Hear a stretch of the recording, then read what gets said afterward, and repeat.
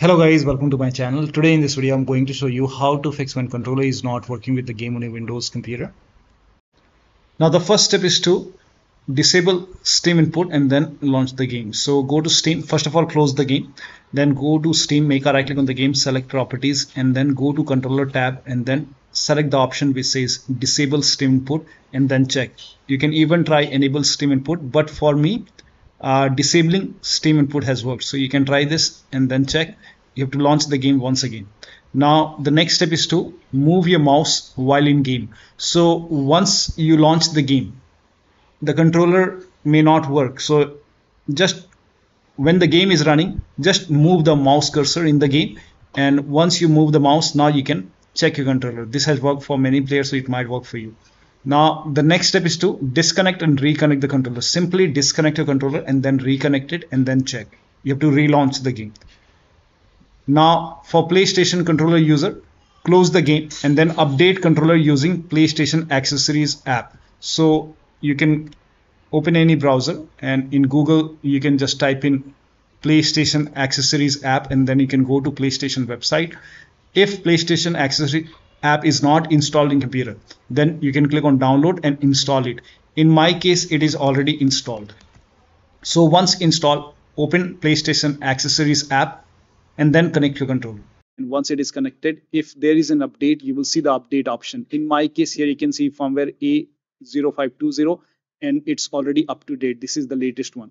So update the firmware of the controller and then check. This has worked for many players, so it might work for you. So try this. This is important. Now the next step is to enable controller in sound control panel. So if the vibration is not working in the controller, then you can try this. You can just type in control panel in Windows search box and then go to control panel. Now go to hardware and sound and then go to sound. Now over here you will see your controller. Here you can see DualSense wireless controller. So make a right click. If this is disabled, so you can enable it. So if this is disabled, you will see like this, and then you can make a right click and then you will see the enable option. So let me disable it first, and so make a right click and then click on enable. Now once this is enabled, make a right click once again and then click on configure controllers. Put a check on quadraphonic.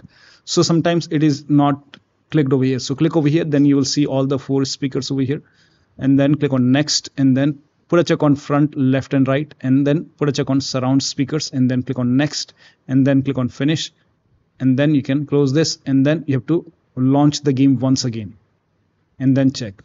Next step is to disable Steam input and then connect the controller using the cable and then launch the game. So go to Steam, make a right click on the game, select properties, go to controller tab, select disable Steam input, and once this is done, now you can connect your controller using the USB cable and to the computer. So you can use the wired connection and then relaunch the game.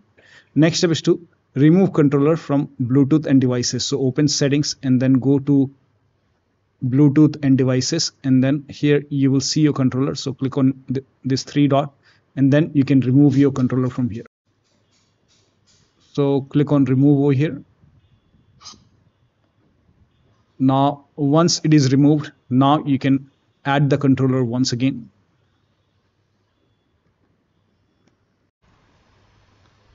So click on Bluetooth and then you should be able to see your controller. Now connect your controller once again and then you have to relaunch the game and then check.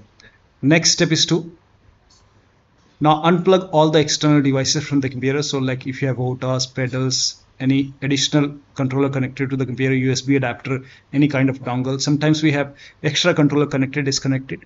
If you have arcade stick connected, disconnected. If you have multiple monitors set up, try to launch the game on single monitor. If you have any kind of virtual controller like Vjoy, you can uninstall it or you can disable it and then launch the game and then check. Next step is to launch the Steam in big picture mode with Steam input disabled. So in my case, the Steam input is already disabled. So launch Steam in big picture mode. So on the top right here, you can see the big picture mode icon on Steam. Click on it.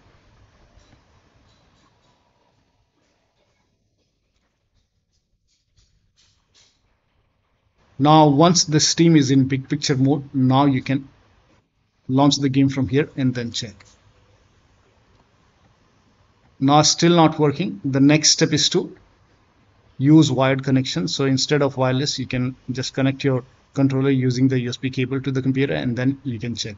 So one of the steps shown in this video should help you to get the controller working with the game. So that'll be all. Thank you so much for your time, and please like this video and subscribe to my channel.